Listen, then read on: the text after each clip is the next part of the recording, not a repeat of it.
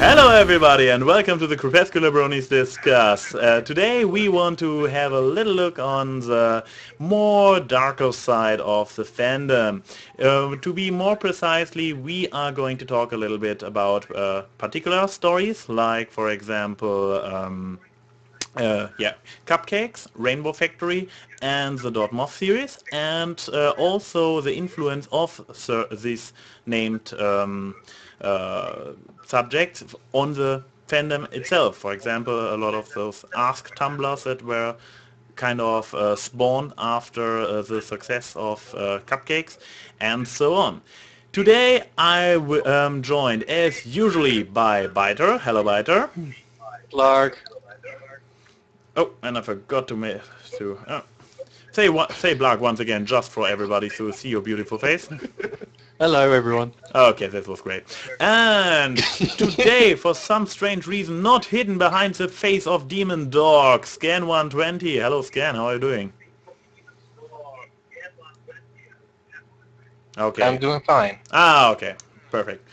And finally, last but not least, not here yet, but hopefully he will join us later on, Misfortune, who is an active fiction writer, is, by the way, good friends with the actual author of, I believe, Rainbow Factory, or was it Cupcakes? One of the two. And also working in the FIM-fiction sector himself. So we really hope that his Hangout plugin will start working soon and he will be with us. Until then, yes.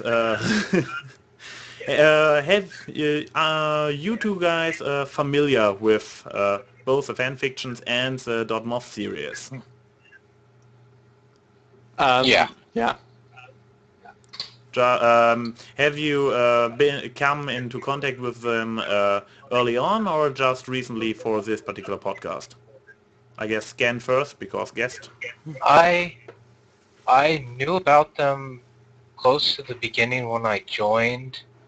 The stories and stuff were easy enough that I was able to guess the stories from front to back, but only a few days did I actually listen to readings of them to make sure there's no surprises. Well, big surprise, there was no surprises. Okay. Byter? Yeah, I heard, I don't know, I just keep hearing bits and pieces of it, and then, so like I would see, like for example, Living Tombstone stuff on Rainbow Factory, and then eventually I saw both of them on Rainbow Dash Presents. And I think we have Misfortune here. Yes, finally. We do. And his mic is probably muted. Yeah. Ah. Hello, Misfortune. Can you guys hear me? Hey, can you hear me? Yes, we can hear you. Awesome. Sorry I'm late. Just had technical difficulties, so I'm here now. Not only you. I had to restart my computer around after half, so 6:30, so 6 on my end, so it was... Yeah, professional as always. Crepuscularity Discuss, the best podcast on the internet. Nevertheless, we were just talking about how we already got into contact with Cupcakes, Rainbow Factory, and the .moth series. So you are just in time to give us your connection to the three topics. My connection. Okay, basically, I'm a writer over on FIM-fiction.net, kind of an up-and-coming writer, and I also run this big review group called the Equestrian Critics Society over on FIM-fiction.net. We haven't really had any affiliation with Cupcakes or Rainbow Factory, but I'm very well aware of the, I guess, the infamy and the influence that it's spread across the writing community. That's kind of the most I could say about it. Is that it, or you want me to go on? Yeah. I don't know where you are in this conversation. I'm just trying to catch up. We basically just started, actually. Yeah, you haven't missed too much. So. And ANY, how about you? Yes, how about me? I am not really sure how long it is, but I have come into contact with all three quite a while back. I believe Rainbow Factory was actually the first one I came into contact with because of the music on YouTube, the song by, who was the one who did it originally? I believe Glaze was it, wasn't it? Or was it Tombstone? Glaze, yeah. Oh, it was Glaze. Yeah, I came into contact with... I don't think it was Blaze or Tombstone, because the one is the Blaze remix. And I'm pretty sure Tombstone didn't write Rainbow Factory.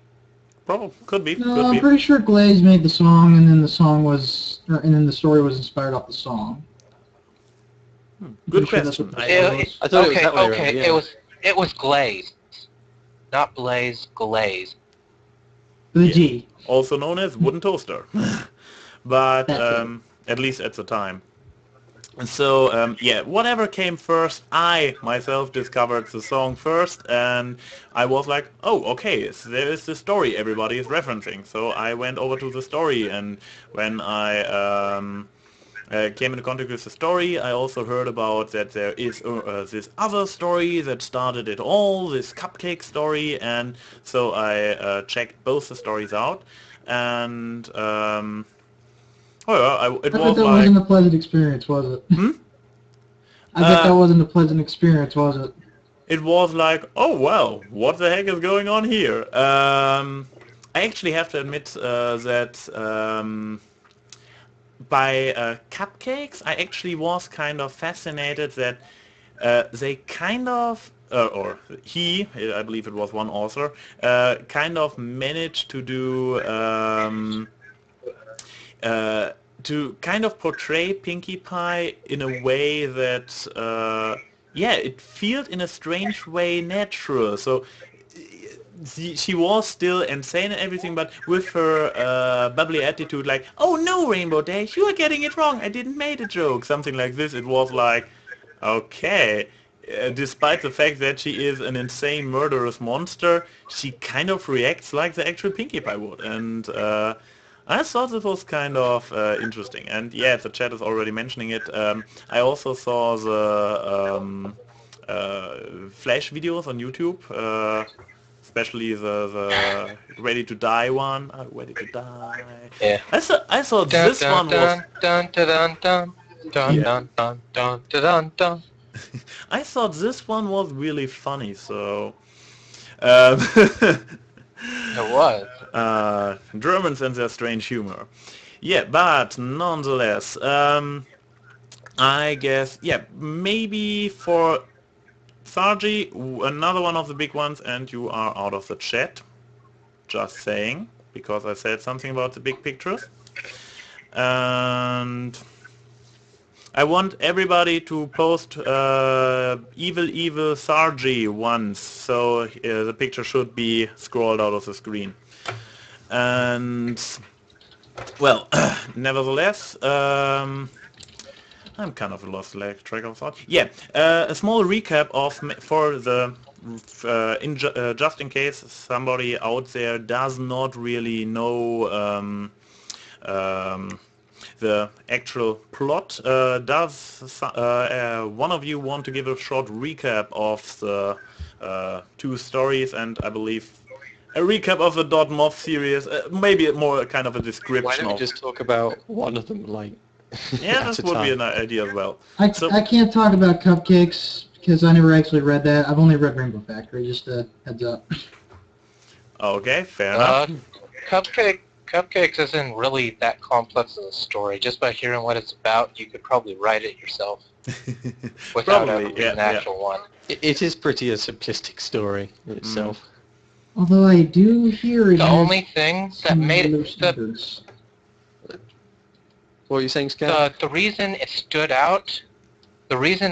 out more than other stories is actually the way he writes. It's less about the story and the way that he does two things. One, he's amazingly descriptive.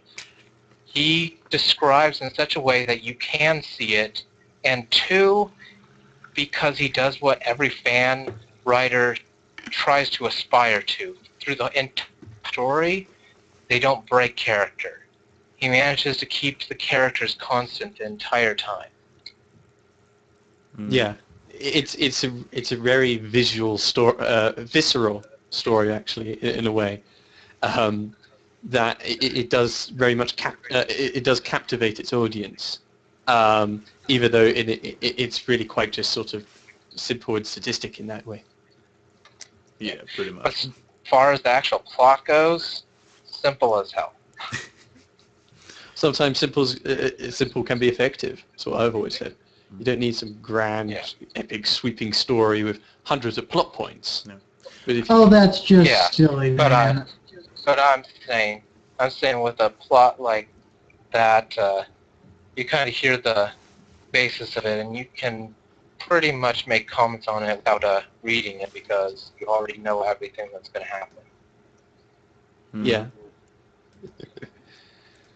It's mostly self-explanatory, and I think it. What was the order for that thing being made? It was the fanfic, and then lots of people made videos and whatnot about it.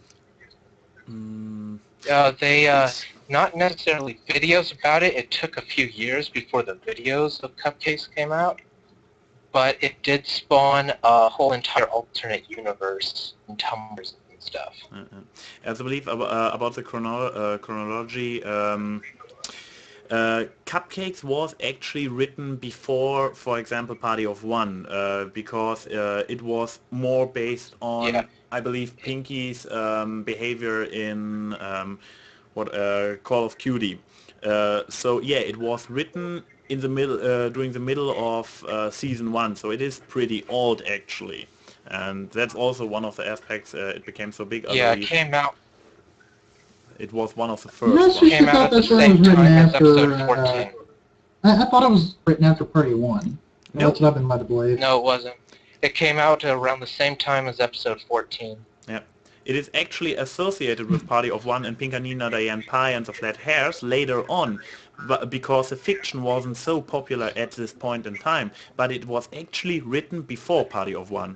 Everybody just draw the connection because the fiction existed, and then you saw this episode and everybody was like, oh crap, that is exactly like in the fiction, she is psycho, it is true. And yeah, I myself believed in the beginning that it was inspired by Party of One, but no, actually it wasn't. It was a similar angle to take, and that's sort of one thing that you mentioned twice, in the sense that the character still felt in character-ish for Pinkie Pie, even if obviously that isn't what she is actually in the show. It was the same character, but with a certain twist to it. You've still got her bubbly, happy attitude. She's very much still zany, happy one, as from the show. But instead of the background of always wanting to make others happy and smile, this one she is more wanting to make her own cupcakes, which is just sort of the I guess part of the joke of it is just that that's her core drive has been changed to be something so dark and compared to what she normally is. Yeah, but her eccentricity still works the same way. Her eccentricity still works the same way. She is still this kind of out there character who is living in her very own perspective of the world, but now it's not about collecting strange instruments while the town gets attacked by parasprites. Now it's about, well, that it is natural to kill your friends and turn them into cupcakes. Well, she does collect the body parts of the others she's taken to her basement, but that's not the same as collecting the instruments. Collecting the instruments is because you wanted to, because you needed to do that musical band thing to defeat. Yeah, no, I know. Sprites. Actually, yeah, I guess Storm of the Century is actually the worst possible reference I could have picked, because in this one there is actually a reason behind her acting, and everybody is just dismissing her acting as Pinky being Pinky because she usually is this way. Yeah, I guess I could have picked a better one. Not to say anyone would have been better.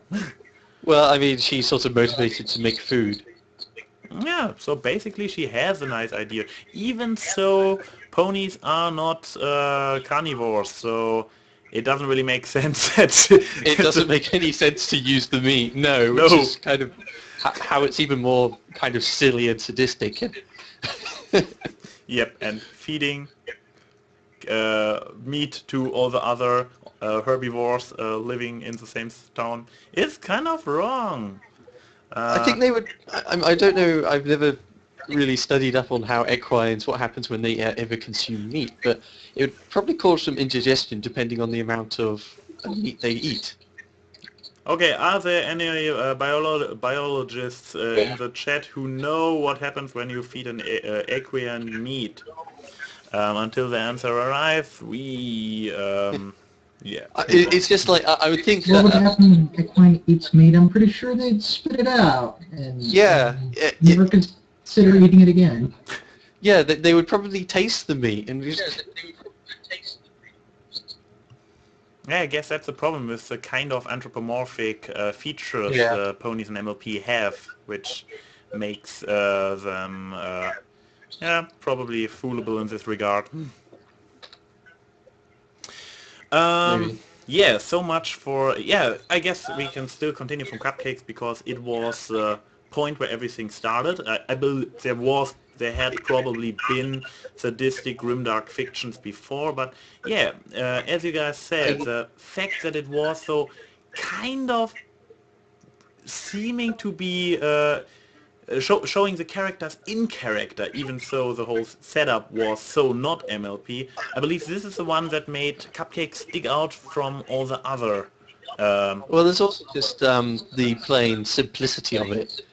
That sometimes you could just have mentioned cupcakes, just saying the word cupcakes and then doing like an evil grin afterwards. It's like, and you sort of know what they're referring to. As for, and there's some very memorable imagery that lots of people sort of remember from it, like the cutting off the wings or the cutie mark, that stuck in people's minds. Beyond just it being Pinkie Pie acting in character, what people most remember is the cupcakes and the mutilation. Yeah, the detail in which he wrote it. Yeah. And from what I was told that the quality of the story was something left to be desired. The grammar of it. Yeah, but the actual description was pretty brilliant. Visceral description, simple story, and memorable twist to the show. Memorable twist. I like You really could have benefited from an editor. I'm not sure an editor would have wanted to touch that. From what I hear, it was quite graphic.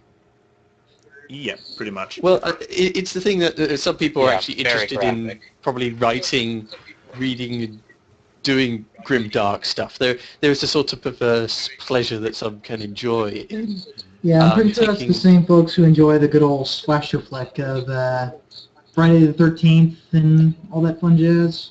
Well, it's not just... I haven't seen much of the Friday the 13th, but it's sort of the whole MLP universe is sort of setting up this kind of utopian-ish society, or at least very... Its visuals and stories and what goes on is very sedate and happy, and it's a utopian kind of place. So taking that and putting a twist on it is a bit like the a dystopian utopia. One of those times where you find out that like Mirror's Edge or it's a Matrix or something like that. It's always those times when everything is so perfect it must be wrong. Or there's some corruption underneath it all that you haven't seen yet, and some people are interested in taking that utopian world and corrupting it in some way. Yeah, I mean, I myself probably count to those kind of people, because even though Cupcakes itself was not so fascinating for me, it was like a one-time thing where I was like, oh, what the hell is going on here? But it was... I probably am a little bit too, oh god, how do you say in English? When it's hard for me to be really shocked by something like this, because I am a little bit numbed down. What, how do you say? Desensitized? Yeah, desensitized, I guess. Desensitized to it. I'm pretty desensitized, so I wasn't really shocked by it.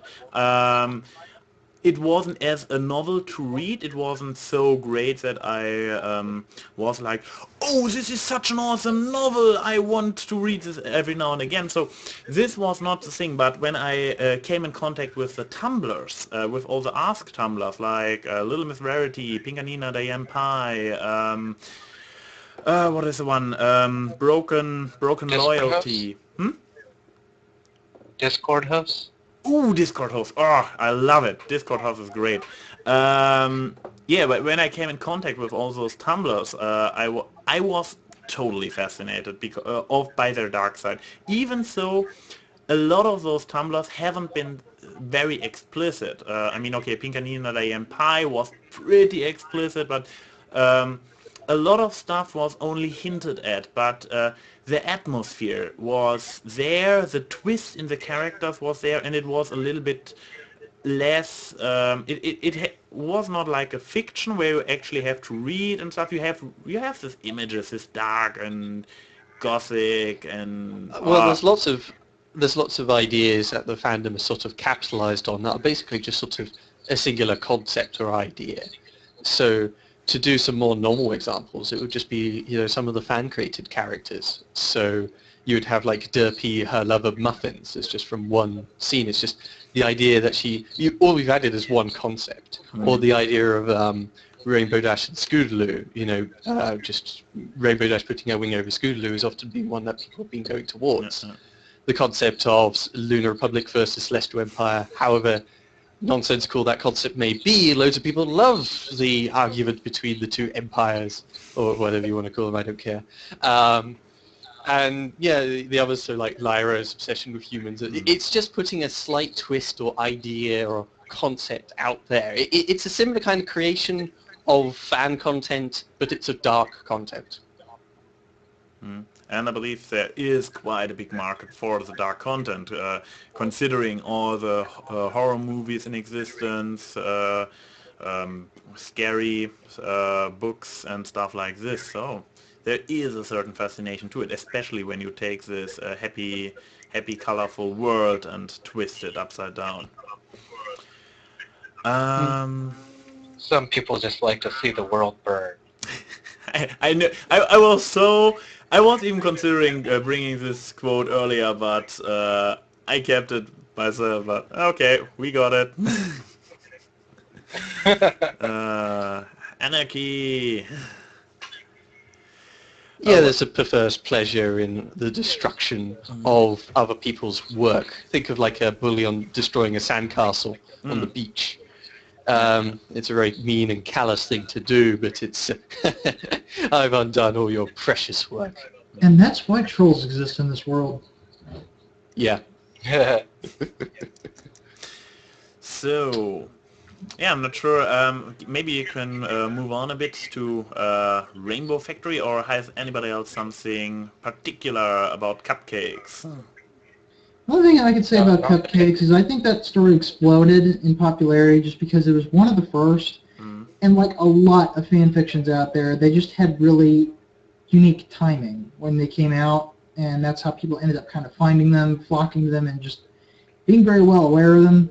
In the case of Cupcakes, I think it was more of something to point and laugh at, just because I think it was, I guess the quality, just because I hear the quality more than the actual story, and then when I do hear bits of the story, it just kind of sounds like it goes so off the rails with the gore that no wonder it's just kind of referenced. But then again, I haven't read it, and I have no desire to read it. Even though I have read Rainbow Factory, which is, actually we'll get into that in a minute, but that's basically all I have to say about Cupcakes. It's just kind of dumb luck how it ended up becoming so popular. Probably. And it was a lightning in the bottle scenario. Came in the right place at the right time. Probably like MLP itself. Yep. I said, yep. Yep. Yeah. Yeah, and of course, yeah, because of this lightning event, it spawned so much. First it was there, then it had the right timing, and because it was the right timing when this whole Tumblr cult started, the people just leached on this, and because they all got this one story in common. They all knew because Cupcakes was just out there and everybody knew it, so everybody was like, oh, first it inspired me and then I want to create this Ask Tumblr and hell, it's in the Cupcake universe because why not? Because Pink Anima and stuff. And yeah, I guess this is how the rock came into rolling. No. I would say, yeah, it didn't just go bang into everyone knew about it. It was that everyone wanted to share it because of how visceral its descriptions were. Just, it was the supreme, not sure, it was at least a big, huge culture jolt, just like, you know, everyone's just, it's only just starting up the fandom, blah, blah, blah, blah, blah, and then suddenly, boom, incredibly gory fic. And everyone's just like, hey guys, have you seen this incredibly gory fic about, you know, cupcakes? And everyone's like, cupcakes? What's that? You know, and it's just like, cupcakes just sound such an innocuously innocent Curiosity thing. killed the cat. And it even the story starts out completely nice. It's just like, oh, Rainbow Dash flying around. Oh, I have to meet Pinkie Pie. Oh well, helping her make cupcakes. And then in the she gets a cupcake for those who don't know, she gets a cupcake from Pinkie Pie. This is still within the very beginning, but the beginning itself is very colorful, just Rainbow Dash flying around. Nothing seems wrong at all. And then she gets a cupcake to taste, eats it, and Pinkie says something strange like, and now you go to sleep. And she's like, what? Bam! And this is the moment when when you know, oh fuck, I picked something strange up and something is going horribly wrong. Because until then, it's just a story called Cupcakes. Okay, we have this little disclaimer at the very beginning, which is like, please, reader, be aware that this story might, what does it go like? Might destroy your admiration for a certain character and a certain baked good. Something like this is the opening, I believe. But besides this, it starts out completely harmless until the very point when everything just switches. So, and I believe Brony Curious even mentions that Cupcakes was the thing that brought him into the fandom as well, because he knew the existence of MLP thanks to his smaller sister, but he was never really into it. But then at some point he got Cupcakes, he read it, and he was like, oh crap, what is this? Now I have to know what is this, what's really standing behind it. And then he started watching MLP to kind of get a catharsis to get this whole cupcake thingy out of the system, and yeah, then he got hooked. So this just showing the story. I thought he kept saying that it was his scene about the fighting is magic, and also that one video on Rainbow Dash is Sonic Rainboom to some music or something. Yeah, I've heard this as well. He is kind of inconsistent about what actually was the one thing. I believe it might just be his memory. Yeah, and his ability and what he's saying. Like, it might be that he saw those two things at the very beginning, but the thing, you know, you sometimes see things, but it doesn't actually draw you into the fandom. It's only after he might have read Cupcakes and then jumped into the fandom.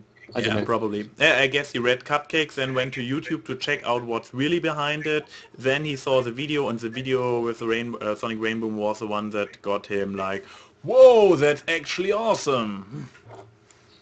Yeah. If we could go for a segue, I'd say, interestingly, one of my mate who lived over here with me, like, he didn't know I was into MLP, but the one thing that he saw first from the fandom was the Dot Move series. Yeah, he saw one time I had some like polies on my computer or something. I was like, oh yeah, do you know about them? He's like, well, I did see this thing. It was called Dot Mov. I was like, oh dear.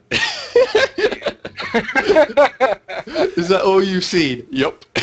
Welcome to the fandom. Sit down. I'm showing you the actual show. Welcome to the herd. Yeah. For some weird reason, actually, he's now part of the Brony fandom, but he insisted that when showing it to his girlfriend, that she start the same way as he did with the Dot Mov series. I was like, oh, what?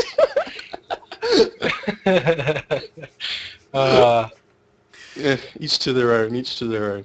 Kind of, yes. Still, yeah, that was actually interesting since I showed him MLP and he showed me the .mov series because I hadn't seen it before. Hmm. I bet that was a very fun ride, wasn't it? Yeah, I've seen all of Hot Diggity Demon's stuff before, but I zoned out halfway through Wacky Game Shows for Kids because it was sort of the same. That was my favorite. Yeah, I just sort of found though it was Mickey the Dick being a dick over and over and over again. Did you at least see his game review video? Where he didn't he he's review the supposed book? to review a video game? Yeah, he reviewed the book, The Lord of the Flies. Yeah, and he said that how you didn't have to plug it in and didn't need a console to run it. Yeah, I thought that one was great. I think, yeah, I do actually, though, of Hot Diggity Demon stuff, I do actually quite like the .mov series. Though it does something different from Cupcakes in the sense it's not just taking the same character and putting a slight twist on it, or a dark backcurrent. With Hot Diggity Demon, he's just sort of taking their most basic thing and just absolutely twisting it to all craziness. He's hyping it up to its highest level it can go. Yeah, like taking Pinkie Pie, who is into parties, and turning her into a party slut. Yep. Twilight obsessed with her things to ridiculous levels and portrayed in the negative way for doing so. This is my favorite kind of magic. Science! And Applejack's the same as always. Rainbow Dash, Extreme Jock. No, Applejack's a glutton. No, she's just obsessed with apples. Yeah, completely obsessed. Yeah. How far? I'd say that's appropriate. Yeah. Pony really likes her apples. Though, of all the Hot Diggity... There, I ate all the apples in the orchard. How you like them apples? The thing is, with the .mov, it's the same always as Hot Diggity Demon, incredibly dark humor. That's what he's always loved to do. And I think it's been some of his best work.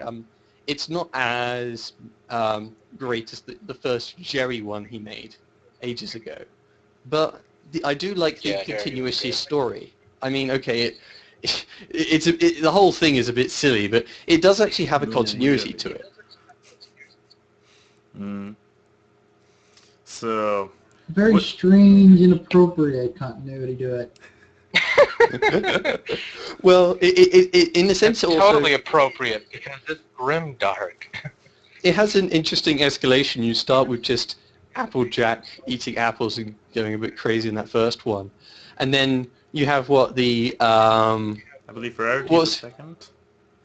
Yeah, and you have you have the Discord, and then you have Rainbow Dash 5000. Well, you get Rainbow Dash Last and Half, then Rainbow Dash 5000. Quaff, kill, destroy, swag. Crush, kill, destroy, swag. Destroy, swag.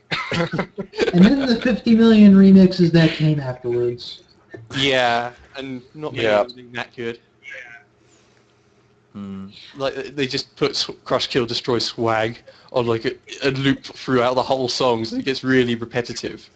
And it's actually more annoying than Racist Barn 1, 2, 3, 4.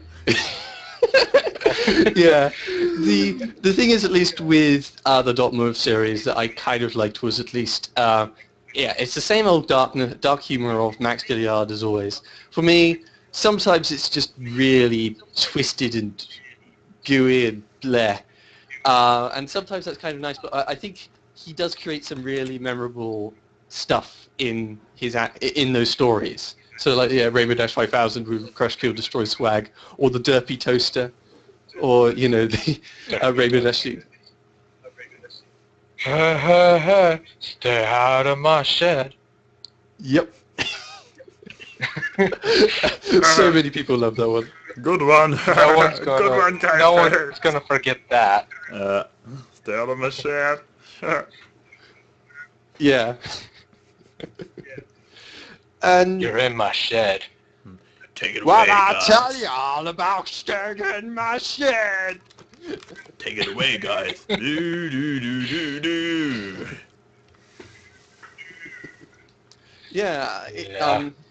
the first one, of course, was just Max on his own, but, what was it? I'm not sure, I can't remember the credits now, but I remember looking at the credits for the last one. It's got quite a few people working on it for voice acting, animation, and other bits and pieces here and there. Mm. So it's actually quite a group project. What are you saying, Skan? Yeah, it was. Mm. No, I was agreeing. What would you say about the last one, Byter? Rainbow Factory? No, the swag.moth. Swag. Because I with can't remember all, the one that I would say with all its epicness, it had a very different feel to it from all the earlier .moths. The other ones were all introducing, just like going to a new setting randomly and just introducing a new cool thing. Whereas the last one is really like wrapping it all up. So like, it wasn't like we got a whole, it wasn't like the Pinkie Pie episode where we just sort of see what goes on with Pinkie Pie or the Rarity one, which, before he was going through each character, giving them a huge twist, and then having like a Rainbow Dash cut in half or the robot being introduced. This one though, it was sort of them trying to find the solution, having some timey-wimey plot, and lots of fighting and stuff. Mm. And there is also a thematic link, of course, like with cupcakes, I'm guessing, like, in the sense, one, making objects out of ponies, like derpy thing, and of course the obvious one, like ripping off the wings in Swag. Yeah. Mm.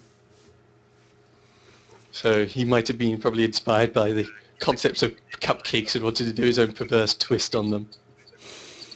There's been a lot of twisting coming out of you, Byter. Okay.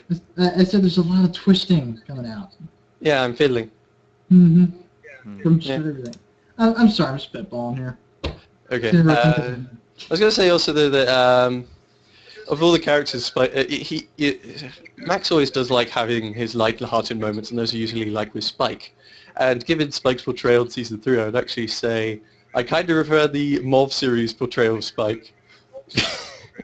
Who wouldn't? Yeah, that guy's awesome. Stoner Spike is best Spike. You know, you could just say anybody, not any pony. Just saying. Well, screw that. We're all bronies here. Just saying. I'll use anybody because I want to use that. So when everyone says who's best character, I say Our Wishes. If you say best pony, then I'm confused because Our Wishes is not pony. No. Anyway, yeah. Everybody is a little bit pony, so I guess it's fine. Yeah, we got another one to talk about. Rainbow Factory. I probably guess this one's popularity is really has a lot to do with the with the music, I guess. With the song, yeah, it's based off the song. Mm. Which it's like the complete opposite of Cupcakes. Cupcakes was so memorable because of how it was written, but not so much the story. Meanwhile, Rainbow Factory, it's all about the story. The writing in it really isn't all that impressive in any which way. It was a lot more impressive than most fics at the time. Yeah. I think it was... Nothing stood out. But... Yeah. Well, in terms of writing, I think it was just sort of the idea of the Rainbow Factory and the whole of Cloudstale being perverted in that way was interesting. Again, like... I think they could have done a much better job with it if they just stuck completely with OCs, because the way they inserted the actual characters, it just fell flat for me and took me out of the story and made me disinterested. But if instead they just used OCs and tried to build up like a background thing going on Equestria, I probably would have made it partly headcanon. It might have been interesting as an actual thing going off in the background. I think there is alternative reality, isn't it, though? Mm. So, but It had to be as soon as they introduced the main characters. maybe we should give a small summary of the story as well for those who haven't read it. I don't know, Miss Fortune, do you want to go? Yeah, I could probably do that. Rainbow Factory is basically a bit of an alternate universe take on what the Rainbow Factory is, or the Weather Factory. Apparently, in order to produce rainbows, you have to, repurpose the bad flying Pegasi that can't handle weather duties, and basically dispose of them in this, the Rainbow Factory. And how they actually make rainbows is basically take these fillies and throw them into a machine, since they're basically useless. And the machine, turns them into colors, which they use for the rainbows. The machine turns their cuteness, in a way, into rainbows. But that's a very shallow way to explain it. See, I actually found draw to it, because it had a very thick kind of atmosphere to it that a lot of other fics I've read just don't really get. I just thought it was kind of an interesting mystery. I mean, sure, you can kind of predict what the end was going to be, but it still felt like a bit of a thing you kind of had to unravel gradually as you went along, and I just thought that was what added a little intrigue to it. It's kind of like a Cancelot winning in the sense something seems off, but you're thrown into a scenario that you don't fully understand. So you're not sure what is off, or where it's off, or why is it off. And that's part of the mystery. Mm-hmm. But Rainbow Factory basically centers around, I don't want to say Rainbow Dash, but mostly Scootaloo. And basically, Scootaloo was doing a flight test. She failed. She got sent to the Rainbow Factory. And if you're not working at the Rainbow Factory, you're basically used into and repurposed into being turned into a rainbow. So Scootaloo fails the test. She basically gets imprisoned, and she's up on the chopping block to get thrown into this mysterious machine we had no idea does what, because up until a certain point, you just see these fillies and colts disappear behind this machine. You don't know where they go or what happens. You just know color comes from this tube that apparently leads off toward the Rainbow Factory somewhere. But it's kind of a very dark sort of, I can't exactly say survival, escape-oriented story, because it's kind of a very light way to put it. But,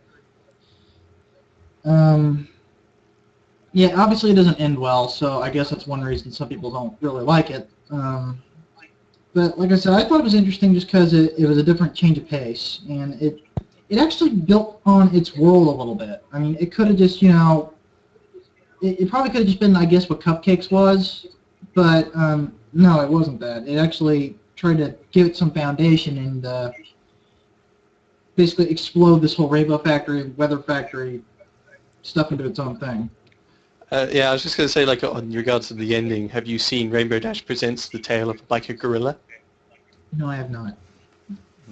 Oh, they as always with Rainbow Dash Presents, they take the story and put their own little twist or production stuff on it, and they totally changed the ending. And it's like they had a song, they had the fillies all sort of figure it out, and what they had was like they wanted to take I can't remember the name now, the OC and put it into the machine, not Scootaloo, and it was like they said, hold this picture of your parents and this box of crayons. And they said, we found out we get more juice when you have your picture of your family and crayons. and in the end, the OC says, oh, wait, what happens if you throw just the picture of the parents and the crayons in? And they throw it in and it still produces rainbows. And they're like, huh, I guess we just needed to feed in. And we killed all the fillies for no reason at all. Yeah, all we had to do was fit in anything adorable and it would produce rainbow. And they're like, oh god, we've just been killing hundreds and hundreds of fillies. When all we needed was pictures of their parents. I absolutely love that twist. And I think it was also, wasn't it Tombstone, they made a song afterwards, like Awoken, which was about No, that. no, and no, said, no, yeah, no, no, no, that's, No, that's Hate Seed. Hate Seed. that's Hate Seed and Wooden Toaster, and that was a Wooden Toaster, collaborative thing, that was a spiritual successor to Rainbow Factory. Yeah. Yeah. And one of my favorite songs from the fandom. Yeah, well, that song got actually old pretty quick. That's just my opinion. Yeah, it was alright. It was sort of more just it being by those people about this story. It's got that kind of sense of pathos following for it. And yeah, it was just about the singer's guilt about his job at the Rainbow Factory. And I thought it was always just a funny twist that if it was Rainbow Dash Presents one, it was that guilt that in all that time they should have just put pictures of their parents into the machine. Yeah, but at least this is actually this kind of like, and when you give the filly the crayons and the picture of a family, it works even better, is a reference to the part in the original story where they are like, there is a additional construction on the machine that breaks the filly's ribs before, because they say that, hey, we found out in the past that breaking the ribs makes it even more useful. So they kind of took this element of the Rainbow Factory and turned it around. Yeah, I just think I way prefer the ending of Rainbow Dash Presents. At least it goes with their tone, because their tone is always really silly and funny. Yeah.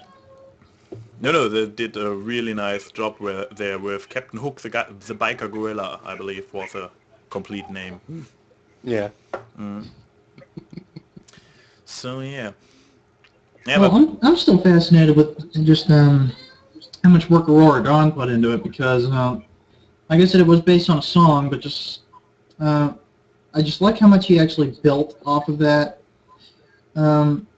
And he was able to create a moody atmosphere. That's something a lot of writers haven't accomplished back in the early days of fanfics. And at least it wasn't a mindless slasher that everyone who has read the story has turned it into, much to my annoyance. I appreciate how I appreciate a good Stephen King story, where it's just the build-up and just the tension, and it's just not mindless gore like you'd see in Friday the 13th or Nightmare on Elm Street or Halloween or whatever. It's sometimes the thing that we remember that sometimes captivates us is the stuff that goes on, but it's also very important the atmosphere that you create around it, and we often forget that. So a lot of times when I hear about people writing their own fics or whatnot, they're incredibly focused on just what's going on with Luna Celestia and the grand politics of Equestria, and it's just like, okay, yeah, you've got this this fantastic setting and Luna and Celestia are doing this and that. What's the story? From what perspective is it? And they're just spending so much time thinking about what's going on rather than how to present it.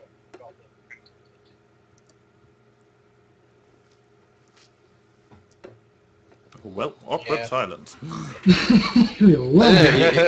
It's sometimes the problem that, okay, I've never really been that liking of, sometimes the concepts of like New Lunar Republic, Celestial Empire, or putting in your own special changeling character or alicorns all sound really neat concepts to a fanfic writer when they sit down and they think, oh, that would be really awesome. Let's make it as cool as possible.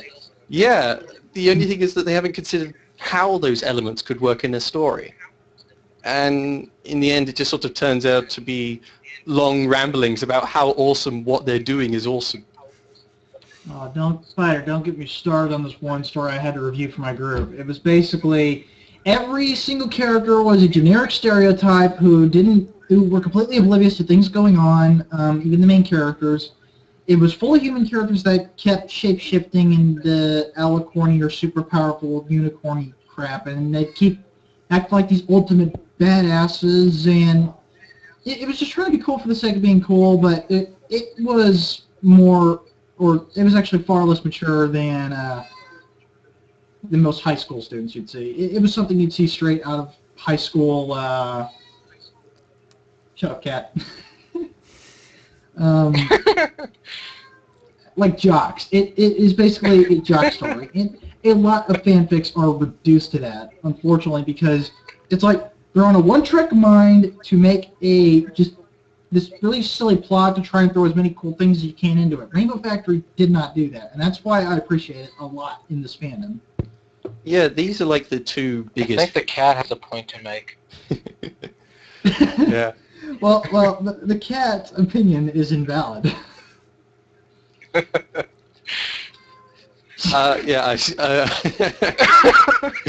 This is like, we should have a special cat cast and have you in theory on at some point. I was saying, it's interesting in saying, those are the two fics I've heard the most about of all the fanfic writeriness out there. And they're two really simple fics, just in the sense that it's just one making of cupcakes and two the Rainbow Factory itself. Mm-hmm. And they're both grimdark. Yeah, but I believe the thing is that those are more popular than other actual good fan fictions, like the epicness of, I don't know, Fallout Equestria or The Life and Times of Winning Pony, for everybody who hasn't heard this phrase often enough on my channel.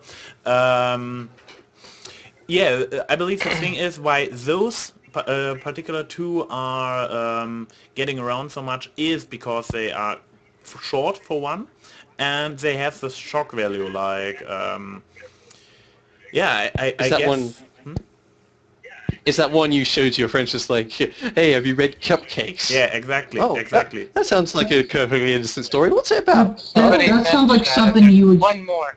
That sounds like the same thing you do with. Chat, and there's actually one more fanfic you have to add to the Apple Massacres. And that's the My Little Dashie.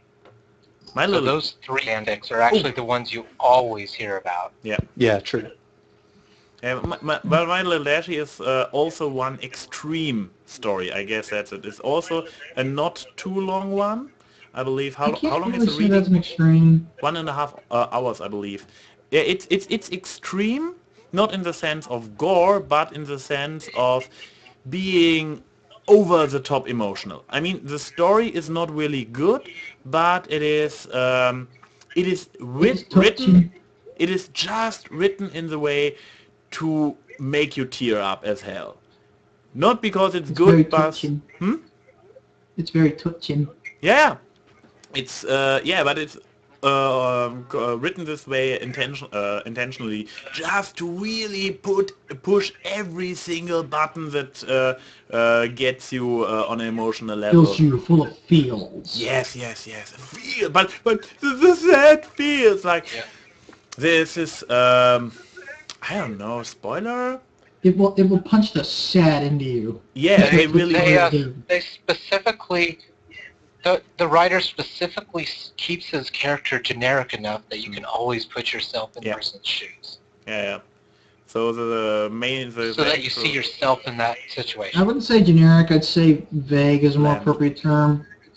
Because generic would be talking about every other character in almost every other fanfic. Okay. Yeah, he's totally bland. So. Yet you like Gordon Freeman, you can project yourself into him because he never talks, or in this case because he's always just describing his surroundings. He's never talking about himself. I mean, you don't even know what he's doing for a living. So he's really just a blank slate, and you can easily project yourself in there, and then you experience this very touchy emotional story with the one scene. There was a big argument between him and Dashie, and then they meet again in the rain, in the forest, below a tree, and both are crying, and Dash is calling him daddy for the first time. So effective. Yeah, and it is like, for everybody who hasn't seen it, I really, honestly recommend check out, Jake Blake's video of him watching or listening to Mike the Microphone's dramatic reading of My Little Dashie with the very, very sad Dead Island 2 soundtrack in the background, which really makes it even worse. And for those of you who I don't... remember you showed me that. Yes! For those... And it is only 10 minutes long. It's I will put it in the link when I stopped talking because I'm monotasking and I can't talk and search for something at the same time. But it's basically a time skip. It's only 10 minutes long instead of the 1.5 hours of the actual dramatic reading microphone did. And for those of you who don't know who is Jake Blake, he is this really pumped up, overly cool black dude who is he is into bodybuilding and he is manliness and everything. And then he sits down like, "Yo man, and I'm watching this video now." And he's sitting there having his time skip, and you see him in the beginning. He's just sitting there. Then you see him like, "Oh man," and then the time skip stops, and he's like, "Oh man, this music is really not good. It's making it really," and then it continues, and again and again, and then we reach this particular scene when Dash calls him daddy, and he's just like, he's reaching for a towel and just blowing into the towel and just crying, starting to hug his own knee because he's so touched. And it's amazing to watch. And the crazy part is when you watch this this particular video with the music and everything, I cry like a baby myself every time I watch it because it is just so emotional and it just puts the fun. And it beats the crap out of you with the sad. Yes, it's not good. It's just sad for the heck of it. And yeah, If people like that, he did a good job, but I don't think he held a candle to Short Shirts and Illusions, the background pony. I haven't maybe. actually read that. I've only read his Into Ponies. That's for another day, though. Yeah. But the background pony, that got me far closer to mine than I've ever been. But I think we're kind of talking about how now these three fics have kind of gotten their names so quickly. I think in terms of talking about their influence, just kind of how they become so widespread and why everybody knows about them. Like I said, it just kind of came with interesting timing. But I think the second factor is they showed there was more in the toolbox to do with fanfics than people originally think. Because a lot of people think, oh, let's try and keep it within the realm of the show. But then you got fics like Fallout Equestria, Into Ponies, Rainbow Factory, I guess Cupcakes to some degree. I don't want to say Past Sins, but I guess that was a little out of the box. It was out of the rhombus, just kind of how he came up with the concept for that. But, yeah, I think just because they came in at a good time, like in the early days of the fandom, when there weren't that many writers and they weren't being very original, these guys come along, they come up with their own unique concepts. Rainbow Factory's world building, we have My Little Dashie's feels, I guess, is the defining trait of that. Cupcakes is nonsensical slasher, because hey, why not? That's how they got so big and influential. And I guess people have just been trying to replicate that in their own way, but haven't been able to do so because, you know, we're late into the fandom. There's 50 million fanfics later, and you know, it just kind of can't be done. So, and a lot of people are just trying to. A lot of people want to just emulate it, certainly. There might be some who are actually better. It's just though there's so much mediocre out there. There's quite a lot to swim through. Probably. Oh yes, I've read some mediocre stuff. I've read this one particularly bad version of Awoken. The stuff you read when you're a volunteer critic and people submit 50 million stories to you. Yeah. After my first review of a fan fiction, I also got the first suggestions by, "Oh, this was a very good video. Want to read mine?" Sure, I don't already have a 20 books long read later list on FIM-fiction. And what am I doing? I find it kind of pretentious and stuff of people saying, hey, mine's good, read it. Although I've written some, whenever I suggest fanfics, it's always other people's fanfics. I always go, you should check out this one, this one, this one. I never bring up mine or anything like it. I find it kind of like too, I don't know. There's a degree of prideful. I don't know. I think there's a degree of self-promotion which I don't mind. It's and when you're self-promoting, you have to. It's preferable if you describe it in a positive light. Go read my fanfic because it's terrible. Yeah. Well, he was mentioning that it has already been featured on Equestria Daily, so you never know. Yeah, because apparently that's the seal of approval that it's a good story. Uh-huh. Yeah. Of course, because apparently selection, because they threw out this one person's story that I know, and they now have like it's I think over 2,000 likes now, and Equestria wouldn't touch it. They're like, meh. Yeah, but the thing is, you really have to consider that the selection process of everything on Equestria Daily is 100% flawless. I mean, Byter knows where I'm going. No. Oh, I really should have kept a shortcut of this particular one. Because there was a particular day, a very great day for MLP reviewers on YouTube. A day when we managed, the three of us were Digi, Brony and me, we managed to get featured with embedded videos in a big article in the Nightly Roundup, like, hey guys, season 3 is over now, go get your ponies here. And there was a fourth video in this particular post. The first one was my Magic and Mystery Cure. The second one was Brony Curious's, I believe, the wrap-up of the whole Luna story arc, a Nightmare Moon story arc, and one of the out-of-the-box idea videos of Digi. And a fourth video that had been posted on Equestria Daily in the very same article where I asked my viewers to send my Magic and Mystery Cure review to Equestria Daily to get it featured. Yes.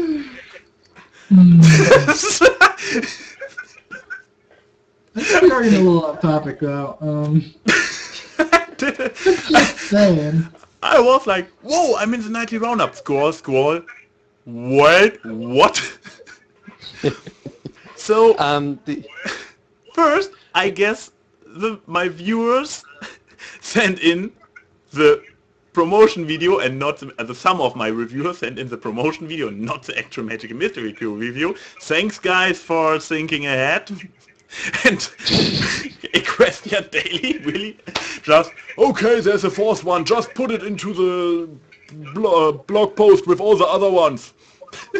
Seems legit. Not even one, they didn't even, I have no words for this. Though their nightly roundups are usually a bit more loose. Yeah. And the thing to note is obviously is they have some weird policy going on with the reviewers and stuff, whereas Fix, they have their own pre-readers or something, I heard. Yeah, no. They do have their own pre-readers, although they are really a little too overly strict at points. Yeah, but I believe, for example, I think the whole reason that the Flim Flam Philosophers Rainbow Dash Presents is not called Rainbow Dash Presents Rainbow Factory like they usually use the original title. It's called Rainbow Dash Presents, what was it, Captain Hook the Biker Gorilla, was because, I guess it was, they didn't say Equestria Daily because probably they didn't want it to be too offensive, but they were like, ooh, I want to get this featured on a certain page, but they don't want it because the name is evil, and then they just gave it a different name. They called it Captain Hook and the Biker Gorilla, and apparently it got featured. I don't know. That's the Actually, reason why it now that you isn't. brought up a good point about the whole promotion thing, I don't think any of the 3 stories really got a lot of promotion, because I think they just kind of spread by word of mouth. That's just kind of how they got so widespread. Yeah, they proliferated outside of EQD. Generally, more the music and animation side is where I started picking them up. That's kind of where most people EQD come in. did promote the MOV series. Oh yes, this was like when swag.mov came out. Within minutes it was featured on Equestria Daily with a giant front page article like swag.mov. It was insane. Everybody go watch it! Yeah, And now. the usual warnings. this was one insane night. I mean, I have Hot Diggity Demon subscribed myself, so I happened to find it pretty quickly anyways. But then I saw it, and I'm not sure. I believe after watching it, which was minutes after it came out, I went to Equestria Daily and was like, really? Already? Oh well. They So can be yeah, quick sometimes. their nightly roundups are a little bit messy, but yeah, about the fictions, I know they have, I believe, a lot of pre-readers, and for example, the guy Brony Curious did a podcast with for a short while, Pegasus Rescue Brigade is one of the pre-readers of Equestria Daily, so they actually do check their stuff. It was just this one particular incident with the video. Yeah, it's a matter though that they have several different processes for different pieces of content, and so whoever's doing the process and whatever process is going to result in different results. So sometimes there'll be something coming out and people just, their inbox is spammed full of, look at the the new .mov is out, and Sethia or whatever just instantly posts it up. When they're doing a contemplation post of stories, music, blah, blah, blah, they might have a certain process and people going through it. So however good the people are saying this music's good or bad will depend on how good those posts are. But for the reviewers, they don't post our stuff. And in the case of that one-off nightly round-off, it was just sort of, oh, we keep getting so much, we'll just copy some of the links people have sent us and put them in there. Mm. So but maybe this is about to change, because the people who were responsible for this whole restriction thingy, they started out with posting DigiBrony, and okay, you haven't been here in the start series, Brony, so you can't know it, but I said no to big pictures. So everybody write a stupid comment until the picture is out of the screen. And oh my god, really, oh god, this is like, oh god. Oh, it's your OC. Yeah. This is a very enticing chat. I'm mesmerized by it. What was I saying about? What was I talking about? You said they posted.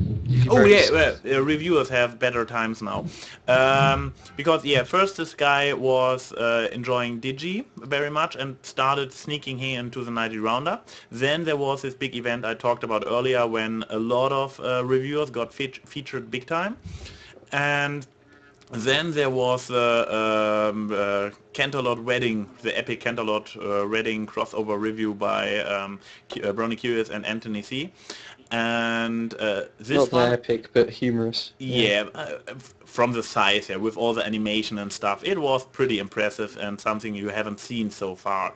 And I believe it got its very own post as well, and this was kind of a premiere because until now we just had been sneaked into the nightly roundup, but no review had ever gotten a whole post before. But yeah, with this one, this was more or less a deal breaker, and as far as I know, Digi is now in contact with Equestria Daily people like it is nothing fixed yet, but maybe this could become a more regular thing, that Digi is more or less a gatekeeper for this reviewy YouTubey stuff, and he might suggest one or another video in the future as well. So Because Digi is totally the most objective reviewer out there. should they ask you, Byter?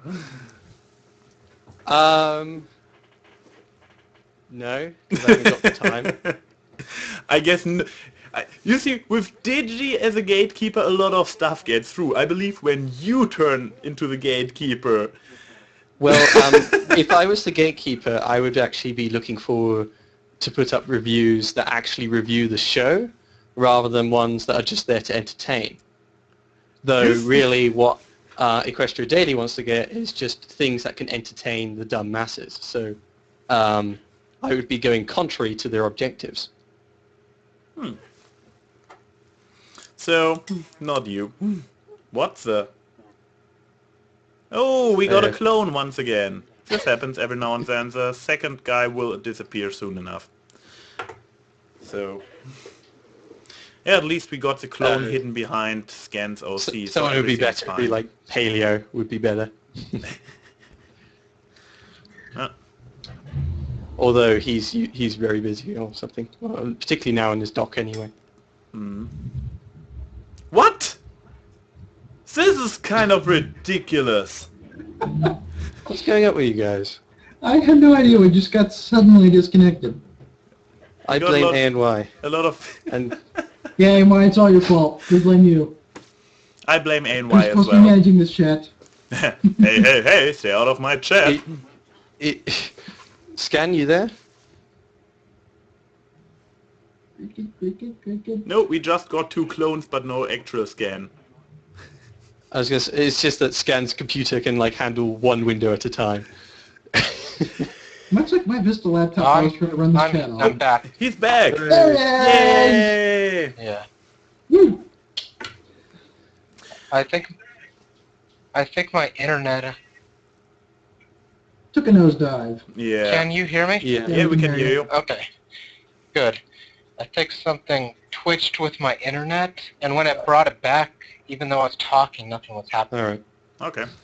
But everything is back to normal now, so I guess it's a perfect moment for wrapping things up. Or have I was anyone... actually and just one thing to a possible topic was we have a lot of grim dark outros show, but there's also a bit of dark in the show, or stuff that directly from the show has inspired some dark stuff in the fandom.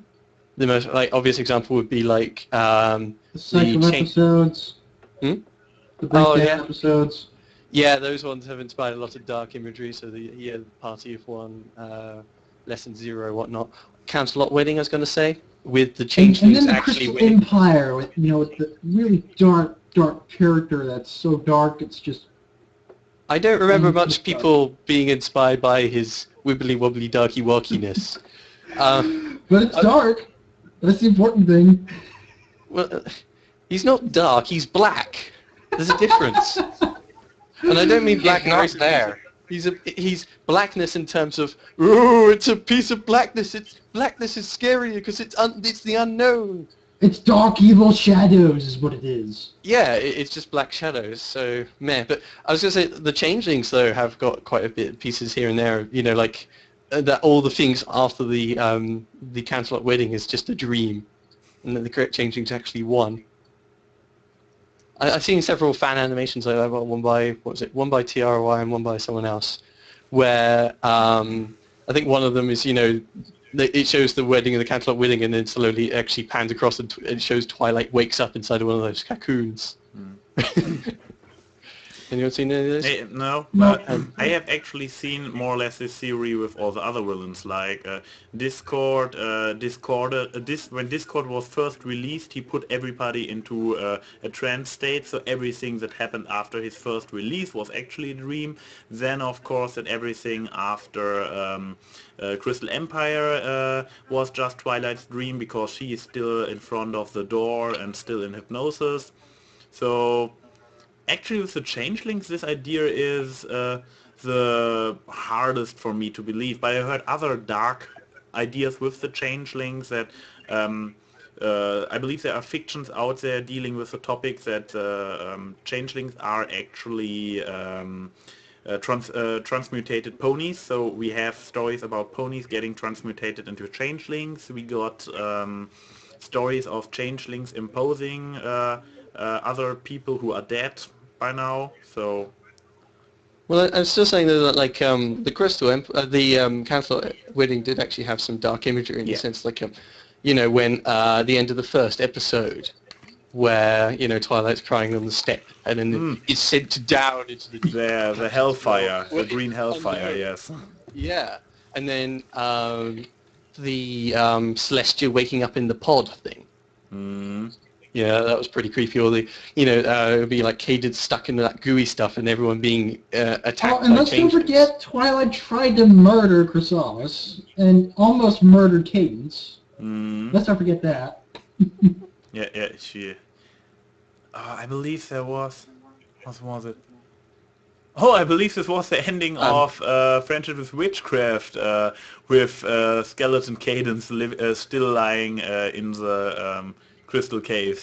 Yes. Yeah. They totally twisted that one. Yet another twist. Definitely. Yeah. And of course, probably the darkest episode in fandom it would probably be Sleepless in Ponyville. Ooh. And it's not the obvious darkness of, you know, cupcakes. It's more insidious than that. Because you laugh about a scared little filly. Yeah, the theme of that episode was all about loneliness and everyone being pretty useless. Pinkie Pie's tea party seems pretty dark. It's just for me, like... Pinkie Pie's tea party seems pretty dark to me. That was pretty dark, but Sleepless was like 20 minutes of insidious darkness. Yeah. In the sense that lots of people thought it was a nice episode, but it's not. It's morally disgusting. And I think we're getting a little derailed again. I guess it's just interesting. I guess Byter ranting about season 3 is reserved for the aftermath, where he is the one. No, I think it's a quota that he has to meet. That he has to talk about season 3 in a very bad light. Well, I was saying it's a very good, insidious, dark episode. If it was aiming for that. So you are actually saying something good about an episode of season 3. It's a great. My God, it's a great litmus test. Like, if someone says they were funny, you can sort of realize that, I don't know, they're not totally sadist, but they're the type who would go along with a group think. You do know what I say in my review about this episode. You do remember what I say about this episode in my review? Like ingenious humor and stuff like this? Yeah, exactly. You go along with the crowd. Simple. Or you're a sadist. It depends. But yeah, it has its practical utility in seeing how much you would laugh at the pain at others. Schadenfreude. Schadenfreude. It's German for happiness about the misfortune of others. Oh yeah, this sounds German. Funny. Yeah.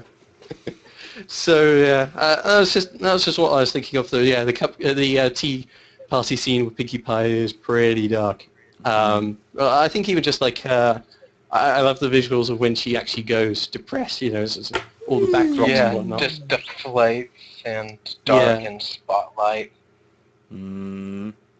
I like how when when it comes back, she's still dark even though the lights are on. And have that lesson 0. I think at least with Party of One, it hit hard with its dark imagery, and it was so contrasting with the whole of season 1. Yeah, lesson 0 is more like crazy, insane, while Party of One was more dark and just. And crazy and insane. Crazy Insane portrayed in the kind of escalating manner that was slightly humorous in Lesson 0. But whereas, still crazy and insane. Yeah, it's what she's doing is that, but it's portrayed in a very happy light. Whereas Pinkie Pie's fall was very much depression and portrayed in that way. It was a very creepy era. This is a very fascinating post by TheoryBrony. It's just I long. totally agree with this. This is canon. What does he say? The whole series is actually Twist's dream. She's actually OD'd on candy canes and never got her cutie mark, and she's been in a sugar-induced comatose. Her consciousness is still floating about in her mind. She knew the main six, so their adventures are things she conceives would happen. That is totally legit. So, like, did she just take a whack to the head, and then she started thinking of season 3? And then they went through Crystal Land, and there was shadow things. Isn't that how Foster's ended? Hmm? I don't know. Foster's Home of Foster's Well, Home not for exactly Imaginary Foster's Friends. ridiculously I heard titled that- show Never saw it. title. I heard that they did a finale and it turned out to be all about the girl, that she had Asperger's and she had a snow globe with the home in it and she imagined everything that happened in the show. I wouldn't know. I would finish it. I wouldn't say it was exactly the same as what would happen in Foster's, in the sense they didn't have Twist wake up and say, "Wow, what was an imagination?" That's quite a twist! Yeah. Da-da! What was it? Have any of you guys seen Big Picture? I can't remember it in full detail. Maybe the chat will remember. Big Picture, Movie Bob, the Escapist. He did an episode about the. It was about one kid who they did that twist where it said it was all the imagination of some kid. But the only thing was that the characters who featured in that show also featured in other shows. So people on the internet went all around the place looking for what was all this kid's imagination. I can't remember what it's called. It's some kind of dream imagination of us. It kind of rings a bell because I'm also watching The Big Picture by Movie Bob. And this certain idea rings a bell, but I believe I don't know the series itself, so I only remember him talking about it, but not really knowing what he is talking about, so not really. I can't remember. Yeah, but we could have some kind of similar Inception with like MLP, just everything is imagination of Twist. Da-da. And Twist had this sugar-induced imagination of Discord getting free and Discord forcing this all the main six into this dream state where they imagined they went to the Canterlot wedding where the changeling actually put them in cocoons where they imagined that the Crystal Empire came back, where Twilight sit in front of the door and imagined that she became an Alicon princess. Whoa. Inception. Yeah. Oh. Screw you, There could Leonardo also be, DiCaprio. there's Three another layers. chance of there's another chance of Inception when Equestria Girls come out, because that sort of starts in canon. So that's still part of Twist's dream. That they go to Equestria Girls and hopefully... Did you hear? No? Did you hear? It's not going to be a spin-off series. It's just... That's it. It's what? You lagged that a bit. They're going to put out the movie Equestria Girls, and that's it. They're not putting out a TV series or anything. It's just a movie. So it's a spin-off movie instead of a spin-off series. Alright. Yes. Oh well, don't care. I will probably- I will something probably about watch it. Grimdark Fix. Whatever happened to that? Whatever happened to the topic of Grimdark Fix? We are talking about Equestria Girls. How much more grimdark can you get? Apparently not any more grimdark than that. Exactly. The chance they would do anything grimdark in that movie. By the way, if we are going to talk about grimdark, why have we not covered End of Ponies yet? Because that is grimdark. Which ponies? End of Ponies. Because I don't want spoilers, I'm still trying to get into that. What is Endo Ponies? I kind of didn't touch it when I heard that it wasn't finished and he was busy with the other story. But now that he's finished and will continue it, I'll probably go into it. Long story short, it is the Stephen King story of fanfics. It is big, it is post-apocalyptic, and very, very dark and depressing. And it's written by the same guy who wrote Background Pony. Ooh, okay. Yeah, I know. That's what I was talking about. What was it? How Explosions he was and writing something upskirts, else, or and I was waiting for him to finish. what's his name? Explosion and Upskirt Shorts. Short or skirts something. and explosions. Shorts? Yeah. Yeah. Oh well. So, Yeah. but I guess nevertheless it's a good point in time for switching over to the Aftermath.